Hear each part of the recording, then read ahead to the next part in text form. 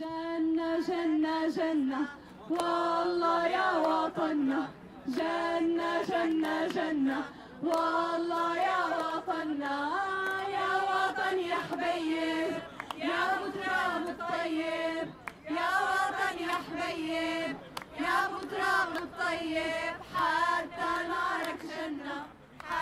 Almost every Friday, a group of anti-regime Syrian protesters stand on the corner of St. Catherine and Bishop in solidarity with the 13-month-old Syrian revolution. Syrian civilians are enduring countless of atrocities at the hands of President Bashar al-Assad's brutal regime. Standing together helps them overcome their frustration at the situation their families and friends are facing back home. But the weekly vigils also serve as a way to engage with the public and raise awareness about their plight. Basically, we're concentrated in three different directions. The first one is the awareness. Every Friday on the corner of Bishop and St. Catherine, we hold like solidarity gatherings, and we try to show Montrealers what's happening in Syria, the atrocities. And the second part of it, we try to revive in Montreal the spirit of the revolution by revolutionary songs and slogans that are typical to Syria.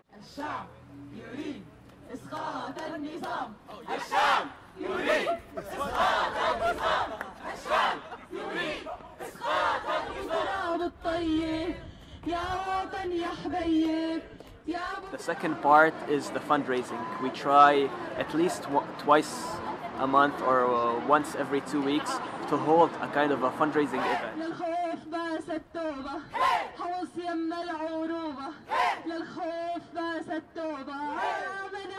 And the third part is really pressuring our host country or the Canadian government to take a stance with respect to Syria. So the first achievement that we did is getting Suncor, which is a multi-billion company dealing with oil and gas that have over $1 billion project in Syria. And any Syrian would tell you that oil and gas in Syria is regime owned. So whatever money happens or that is occurred from this industry goes directly to the regime, which means those are the salaries of the shabiha and the thugs that have been committing all these crimes in Syria.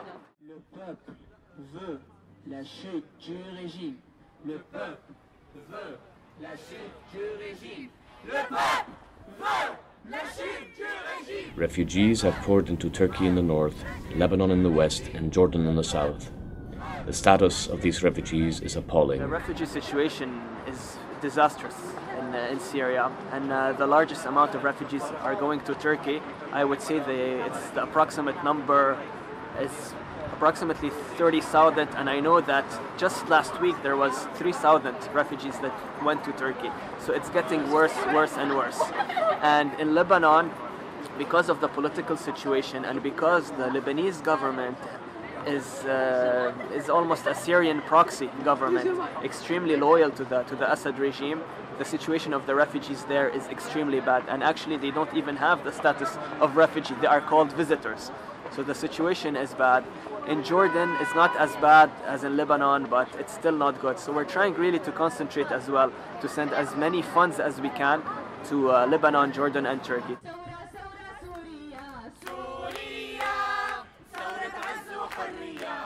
And the other activity as well as part of pressuring the government is really a petition. There is a petition that we use almost weekly to take signatures from Montrealers, and it's being used as well in other parts of Canada and online, which have basic demands. The first one is obviously to close the shame embassy that we have in Ottawa. And this is the problem that we have and the contradiction that we have in Canada. We have our Foreign Minister John Bird and our Prime Minister Stephen Harper that say that the Assad regime has lost legitimacy. The Assad regime has no legitimacy. People who kill in the 21st century cannot have legitimacy, and yet we have a political representation in Ottawa for this killer regime. So there is a contradiction in our government speech, and we will continue pressuring them until we see this shame embassy closed. More recently, the former Secretary General of the United Nations, Kofi Annan, in an attempt to broker a ceasefire, is attempting to pressure the Syrian regime into agreeing to a 6-point peace plan that should see heavy weaponry removed from civilian populated areas in order to allow for humanitarian corridors to be established and in order for a 300-strong team of UN peace observers to fly into Syria. Meanwhile, the violence has not subsided. The latest that's happening is the Kofi Annan plan is virtually being implemented. We have 5 observers for 22 million Syrians, which is of course pathetic. In soccer matches we have 6 observers or 6 referees to referee a 22-player game. So this is what they are trying to sell to the Syrian people, that the Kofi Annan plan is going to force Assad to stop his killing, which is obviously not true. We are seeing killing every day, including today. Assad's Shabiha or thugs are still shooting at protesters. Heavy artillery, including tanks, are still invading cities. And the point out of all of that is that the only strategy the regime has is the strategy of fear. And if they remove their arms and their Shabiha from the streets, it will be the end of the regime. Whenever there is no tanks and whenever there is no Shabiha, there is large protest.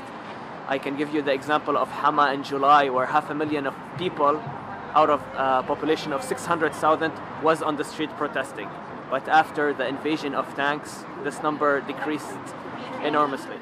The question on everyone's mind is how effective will the UN observer mission be? The international community is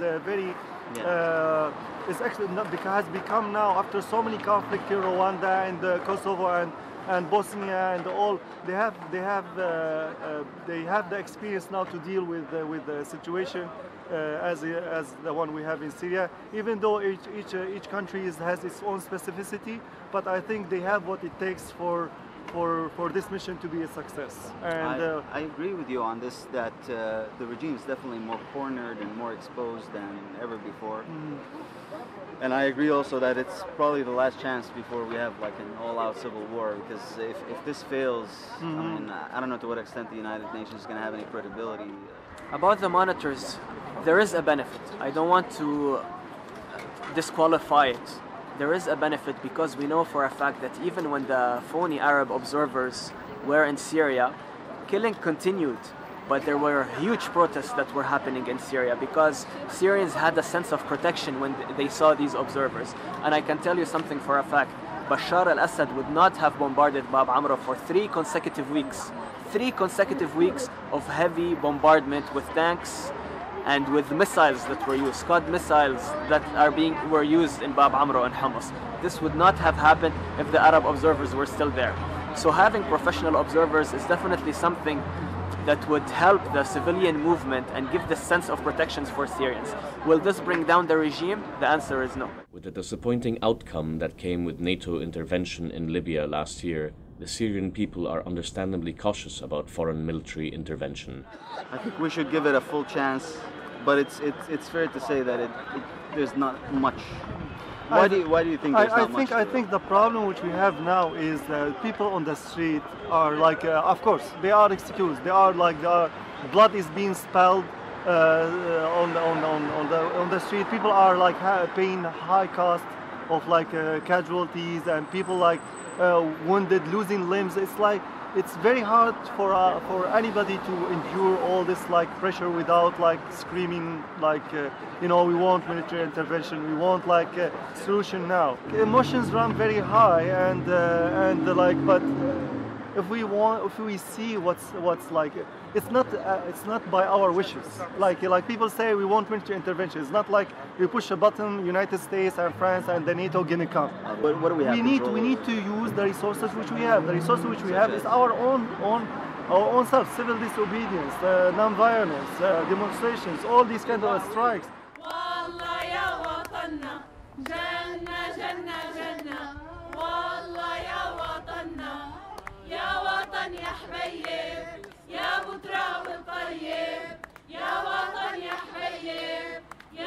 If we go to the other extreme completely, let's say a military intervention from NATO or Turkey or whoever does take place and a massive bombing campaign does happen, do you think that would actually have what you just said? It would have an extreme effect on the level of atrocities that the regime is carrying out? Do you think it's going to increase? Of course, it's going to. Any use of violence will escalate the violence on the other side. So there's and of course this can be pretext for the regime to seek independence in the coastal area, because this is what he claims that he have a lot of supporters. That's and a very controversial topic, of course. Yeah, and we heard that they are moving a lot of resources, whether weapons or or food, like piling food resources in the coastal area, where they might make it as last resort if the rest of Syria fell. So we never know. I mean, but any use of violence will lead to these radical solutions. And I think peaceful, non-violence means will maintain the unity of the country. Unfortunately, as many of you know, and specifically in the left or pro-democracy groups or human rights groups, we all know that if the West intervenes in Syria, it is not for the love of democracy, and it's not for a civil country in Syria. We know that there is agenda, there is sometimes proxy wars that are being encouraged in Syria. This is the situation, and we know it, but we are desperate.